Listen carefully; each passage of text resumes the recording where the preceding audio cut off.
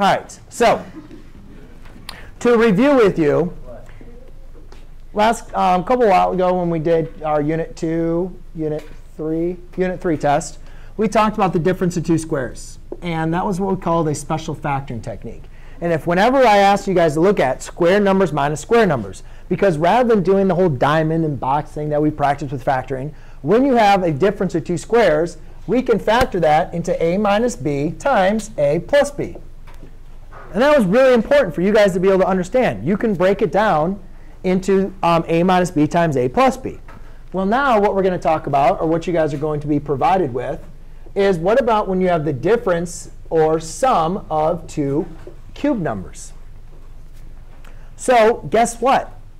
Just like factoring for the difference of two squares, there's a nice factored form for the difference of two cubes. And there's a nice factored form for the sum of two cubes.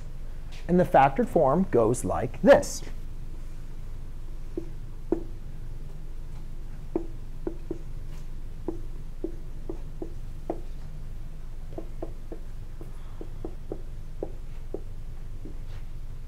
And the factored form for the sum of two cubes goes like this.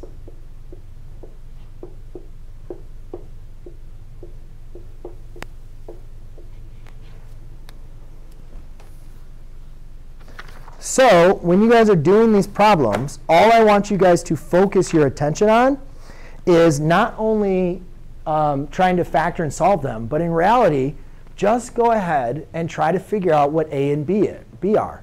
Once you know what a and b are, you just plug those values in to the problem. Yes.